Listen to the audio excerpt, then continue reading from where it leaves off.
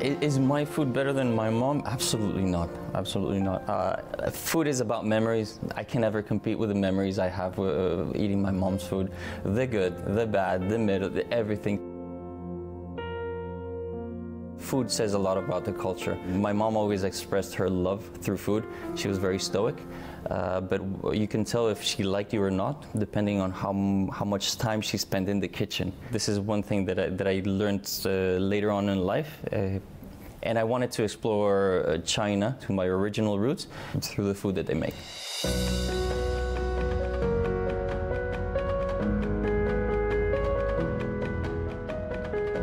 My father's Spanish, my mom is Chinese. I was born in Taiwan, but was raised in Mexico. Culturally, I was brought up eating Chinese food with the Mexican ingredients, which in my mind made sense when I was growing up, because this is Chinese food, right? This is what it is. I came to China, it makes no sense.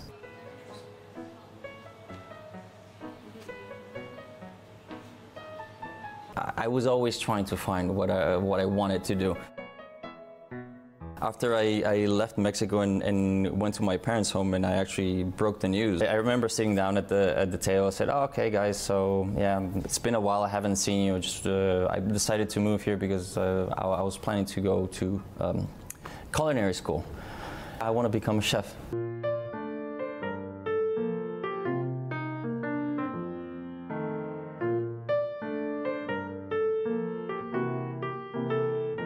There is a misconception and there's a mismatch between Chinese food and Western food.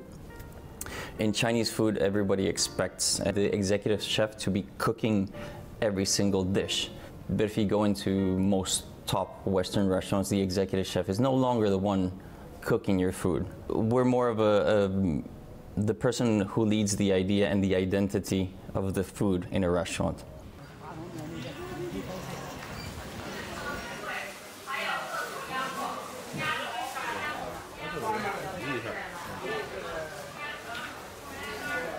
I think the interesting part about China is the ingredients. Not being able to find Italian or Spanish tomato. Yeah, I get that, but that's a challenge, isn't it? What would it serve the world for me to cook the same ingredient in the same way, just in a different part of the world? A chef or a cook should cook what they have around them.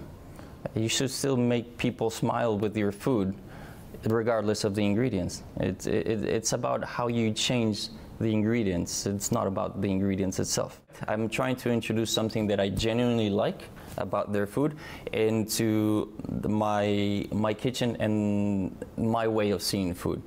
So we incorporate like the red tofu into butter, because we went to eat it, the red tofu in Manto. The day I ate it, it's like, to me, like, no, this is bread and butter. So we tried to bridge the gap, because then I mixed that tofu with butter and then we put it with bread. So both Westerners know what bread and butter means, and then Beijingers know that it is the same, but kind of into a middle ground.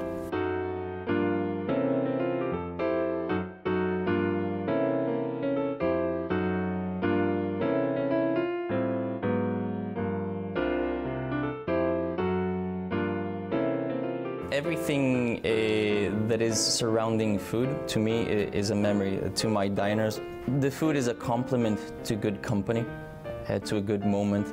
I can enhance a good memory. If you're sitting down with somebody you like, you're having a good time, my food is there to put the little touches, the little accents, the little, to fill the conversation gaps between a wonderful night between you and the person you're with.